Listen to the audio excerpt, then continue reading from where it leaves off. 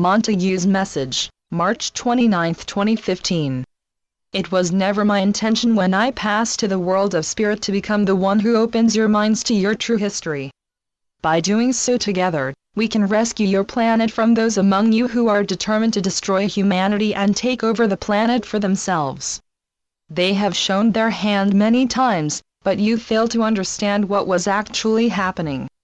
You have only to read Alexander Solzhenitsyn's first-hand account of the atrocities that openly took place in the 1900s, during the lifetime of many of you. It is always hidden in plain sight. This goes to show that it is happening every day, and you are blind to it. By choosing to be blind to it, you become an accomplice. That is a serious matter. Veronica and I are not the only ones who were trying to open your eyes. There are many who have researched and found the truth. They share it with you. To deal with this great deception, one has to go back to ancient Ireland, when Rome and others began its takeover. From the writings of Conor MacDarry. The hierarchy at Rome knew that the Irish Church of Jesus Christ, had established Christianity or sun worship on the Western continent. The systematic suppression of facts, which is almost beyond belief, of the history of the Irish achievements, is almost shamefaced and barefaced, carried on by agencies already mentioned. It is the plainest fact that Ireland's history has been written by her enemies. The policy of destruction, suppression, and alteration which was pursued in Ireland by Rome, she also put into execution on this Western continent.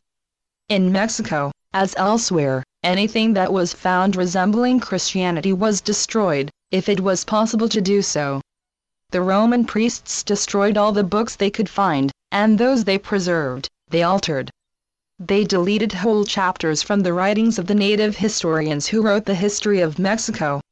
When we consider that the Irish were the Phoenicians and also, as we have been shown, that the Hebrews were the priestly cult among the Irish race, it makes very plain the identity of these peoples as one and the same.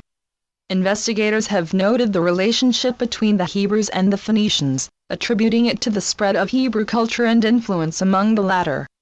This seems to be as far as they have been able to go toward enlightening us. They have left us to infer that this connection was due to two peoples occupying two adjoining sections of country, the Hebrews occupying the interior pastoral country, and the Phoenicians the sea coast. Those investigators seem to have drawn their inferences accordingly. The Phoenicians and the Hebrews were one and the same race, as much so as two brothers living in the same household or father and son in the same family. These are but trick names for the Irish race. Ireland was their seat, capital, and home country, not the eastern coast of the Mediterranean or Syria.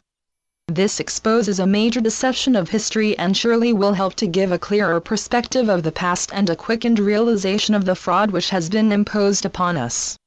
This deception has caused confusion among scholars and investigators. But the identity of those three races as being one is a fact given out in these pages for the first time, with the positive assurance of truth. The disclosures made here will be of aid to future investigators and philologists in tracing and accounting for the changes which have been made in the three alphabets, said to have belonged respectively to the Irish, Hebrews, and Phoenicians. They are but variations of the one. The Irish were the inspired authors of Christianity, which is plainly evident from what has been unfolded herein, and their rites are still observed in the disguised Christian sun worship of the present day. It all goes to show that there has been a deception practiced on the Christian people of the world, a terrible and cruel deception. The reason for this is no longer a secret. And in honor of him, for his glorification and worship, they built those great and magnificent pyramids, towers, obelisks, sphinx, and temples.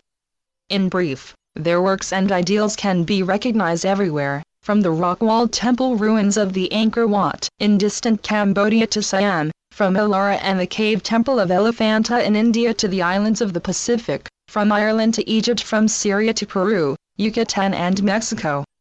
The character of their works cannot be mistaken. The facts are so clear that they cannot be mistaken or set aside. They are convincing and positive proofs.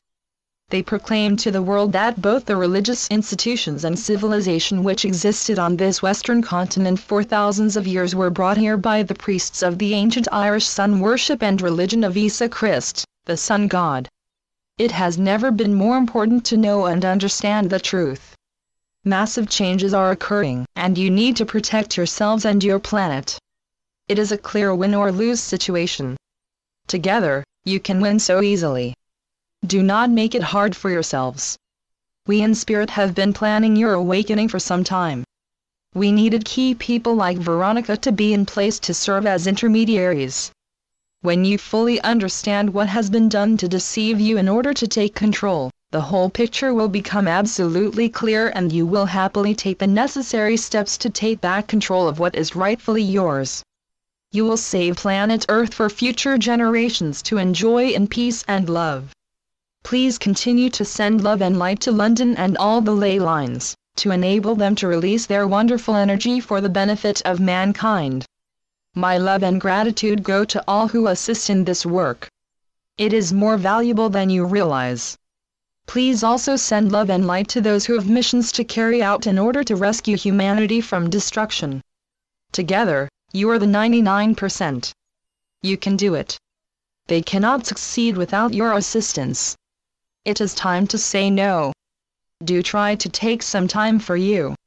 You need to rest. Give yourself a break. You need it. The attacks are exhausting. Soon, my dear, they will be a thing of the past. My love is yours forever. Your adoring, Monty. Channeled by Veronica Keane. MontagueKeane.com